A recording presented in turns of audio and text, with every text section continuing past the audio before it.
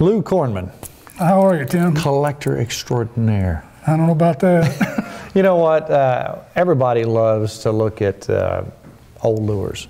I mean, it's just, I don't care who you are. It's fantastic, the shapes, the sizes, the colors, the history, and we could go on and we could do 26,000 episodes and talk about, I mean, we could get very, very specific, but obviously we don't have time to cover that much stuff, but I do want to cover as much stuff as we can. And you have a large collection, but in order to kind of generalize and talk about these things in the short amount of time we have, you've split them up into the six big groups, and talk about who those are. Okay, the six big companies basically in alphabetical order were Creek Chub on the left, Heddon, Paw Paw, Pfluger, Shakespeare, and South Bend. And you can see that people have written books on all these lures, but no one has done anything on Shakespeare yet. I'm going to point at these individually, and I want you to tell me where the original manufacturing company was. Okay. As far as Creek Chub? Garrett, Indiana. Heddon? Dewejack, Michigan. Paw Paw? Paw Paw, Michigan. Pfluger? Akron, Ohio. Shakespeare? Kalamazoo, Michigan. And South Bend? South Bend, Indiana.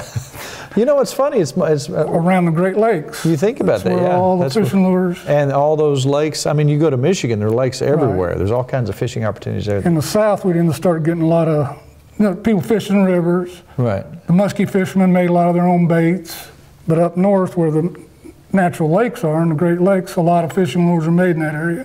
Now, if you don't know what a Creek Chub bait is, here's probably the most typical representation of that. It's a pike color of a jointed Creek Chub. And it's probably one of the most common collected lures out there. Are they more valuable or more desirable, obviously, in the box? Obviously in the box. A lot of boxes are really hard to come by. How hard is it to find an original box like such? Now, that's a subsidiary of Sure Strike was made by Creek Chub. And their lures, it was supposed to be a second type lure, but they were really well made. If you notice this package right here, it's got NRA on it. That was made after World War I, II, and that stands for the National Recovery Act. Wow. So they, during the World War II, because they needed metals, a lot of these companies didn't make baits. And then after the war, they started making them like crazy because all the people come back from the war, had some money, had some time, and wanted to. And that's a pretty generic box for Creek Chub. Most of their boxes look like that. Now, I suppose you could probably buy just the boxes themselves, probably. You can, but generally they have a lure in them if they're found, but a lot of people have. All right, let's talk about the fact that we see the Creek Chubs anywhere from this size. That's the fly rod size of the Creek Chub. So you can use that on a fly rod up to. And that's the musky Creek Chub. This size. And all of them made in the same style and same fashion, because obviously they must have caught fish. Right. And most of the lures were turned by men, and the women did the painting. So you got a lot of nice paint jobs on these older lures that took a lot of time to make. All right, now, and had more, metal parts. Obviously, when they made fishing lures, they tried to make something that fish would hit. But as you look around, there's all kinds of really odd shapes. You think, well, why in the world would a fish want to hit something that looks like a tiny little whale? Now, was that just something they made? Probably hitting on fishermen more than our fish.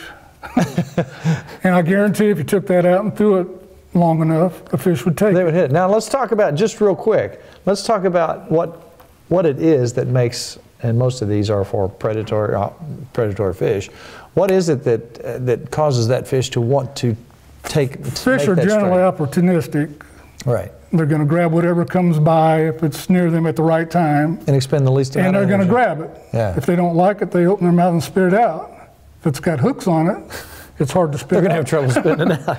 And then if you're in water that you can't see your hand 2 inches under the surface because it's muddy, obviously, these colors make it flash. Don't make much of a difference. Yeah. But if the water is colored, they want to have they want something that makes noise or wobbles or Now, it's got rattles in it. This is one of the most iconic lures that I think a lot of people may have seen. That's called crazy crawlers, right? Topwater bait. They still make them, but it's not made by Heddon anymore. It's made by Pradco. Now, did plastic. Did Pradco pretty much buy everybody out? Eventually they did. They now own the rights to creek chub, Heddon, Fluger. Paw Paw was bought out by Shakespeare. Initially, Creek Chub was bought out by Lazy Ike Corporation. They made them in Des Moines. Yeah, I remember the Lazy Ike. And then the Heddons they started making plastics real early. And the early plastics were made out of, still developing plastic. Are those highly collectible, the early plastics? Yeah, if you can find them whole, because the ones that were hollow, you open up a box and you just see metal pieces and these disintegrated plastic because it was early. Now let's talk about... and then plastic eventually took over. Let's talk about what happens to lures that are placed next to plastic worms. Yeah, this is what you find mostly when people open up an old tackle box. It's beat up, and what the collectors call these little marks worm burns. Because the early rubber worms, when people started getting them, just threw them in there with everything. They stuck to the tackle box, stuck to the lures, and they got ugly. They ruined a lot of precious lures, old wooden baits. And this bait, if you have a bait like that, use it. Yeah, that'd still work. Yeah, that's not worth much, but it still has the original. I mean, it's a fishing bait. It'd be great to use. All right, let's talk about some more icons here, I guess you could say. Right. Tell us what that is. That's the pumpkin seed, and that's in the rock bass color. I've got the bluegill, the sunfish, the rock bass. Now these older ones are wood, correct? Yes, these are wood. That's the bluegill and rock bass. And then next one is the sunfish. Okay. This looks like a little they're really pretty. Crappie thing going on. Crappie. Interesting. And the other one's a shad. And these are all the sizes they made in the bait colors. Is there the Holy Grail? See, there's a little fly. Oh yeah. Pumpkin seed. Is there the Holy Grail out there? Is there that one lure that everybody looks for that you can't find much of nowadays? It just depends on the collector. I tend to collect pawpaw, and I like frog spot. I collect a lot of frog spot. Any lure that's frog spot, modern, old, new. You like that in particular, huh? Well, that's just an example of frog spot. Here's a frog spot in the metal lures. Now, who South made that? Bend. South Bend made that? All right, let's look at this right here. I'm going to pick out some things that are catching my eye here. What is that? This is a pawpaw mouse made out of deer hair.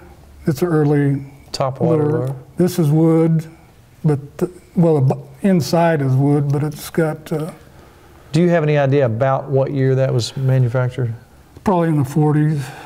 What's the oldest lure you have on this table? Let's see. It's hard to say. A lot of them were made about the same time period.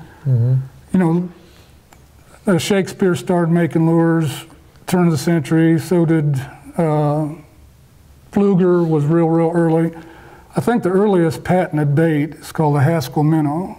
It was a patent in 1859, and it's a metal lure. It looks like a fish, and it was patented in Ohio. Wow. And you can buy a pickup truck with probably what that's worth. Now here, I've seen a lot of these around. This is an interesting lure, and I'm sure a lot of fish have been caught on this pretty realistic looking frog here as we've got everything caught up. Yeah, this is a pawpaw water frog. I think they're real neat. It looks a lot like a frog. Yeah. Now, and that's in the splatter finish. Pawpaw made several lures in this splatter finish, and I think they're kind of a neat pattern. Now this this is made out of real frog skin. Is that a pawpaw? It's called pawpaw croaker.